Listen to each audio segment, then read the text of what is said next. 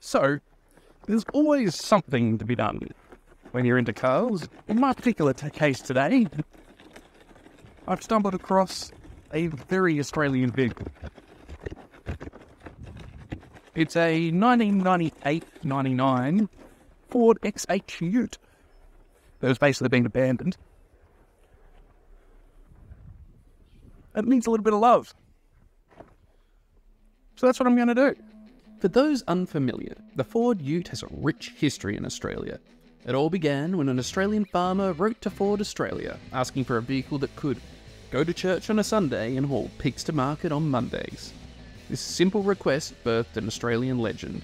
And unlike American pickups, these Utes drove like cars while still packing a practical punch in the tray. They were the best of both worlds. When you fast forward to 1967, the Ford Ute became part of the Ford Falcon family, a true Aussie classic. The Ford Falcon Ute kept rolling off the assembly line in one form or another until 2016, marking 82 years of Ford Ute production history, with 50 years under the Falcon banner. Now my Ute, the XH model, rolled off the line in 1996 at Ford Broadmeadows, Victoria. That plant was the cradle for many iconic Aussie Fords. But it's a bittersweet tale as the plant was closed in 2016, signifying a shift in the global auto industry. The XH Ute, though, was a hit. By 99, when mine was born, Ford had crafted over 29,500 of these workhorses, and they were considered the embodiment of versatility and durability, a true Australian legend. From worksite to weekend adventures, the XH Ute was a quintessential part of many Australian families. So now, let's dive into the TV ad for it, from 1999, taking us back to an era of Australian motoring advertising history. Introducing a new Ute from Ford. It's the new Ford Longreach. With over 60 major improvements, the Longreach range includes new styling, anti-lock brakes, driver's airbag and a new interior. Stay. And it still carries more weight than any other Ute in its class. The new Ford Longreach. Give it heaps. Even in the 90s, Australian ads were very 90s, huh? So, first things first, I have to start with a good wash. I don't really like working on super grimy cars, and you can really watch the goo come off here. As I'm going over, I'm keeping a keen eye out for any hidden rust. Sneaky rust spots can eventually wreak havoc, so I'm just making sure to check every nook and cranny. I did manage to find surface rust, the brown bits you can see here and there, but all in all it isn't too bad. But maybe a little rust inhibitor and paint will do wonders. She does have her fair share of dents and dings from years of hard work. I suppose that's just character, but if you're a stickler for perfection, I could get those fixed. A bit of panel beating and a fresh coat of paint could be in her future. And then there's the Ute bed itself. These were made to haul, and she's done her fair share of that. A few scratches and scrapes are expected, but it's always a good idea to make sure there's no hidden surprises like more rust or structural issues. Which leads us to the beating heart of this thing. A 4-litre straight 6, developed by Ford with origins in America originally. It's a 4-litre cross-flow straight 6, which you don't see much of anymore, apart from in BMWs, that made, when it was new, about 200 horsepower, fuel injected from 1999-ish. And they were renowned for deciding to blow head gaskets and do all other kinds of strange stuff. But it seems like this one is a pretty good runner, although it needs a good clean.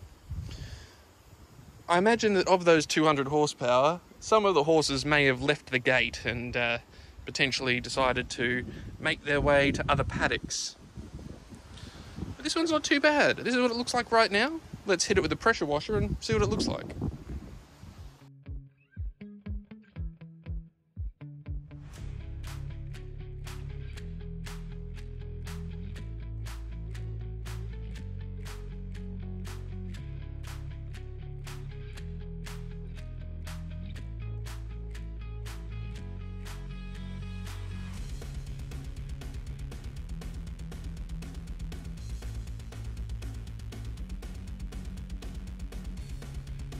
So after all that, this is what we're looking at.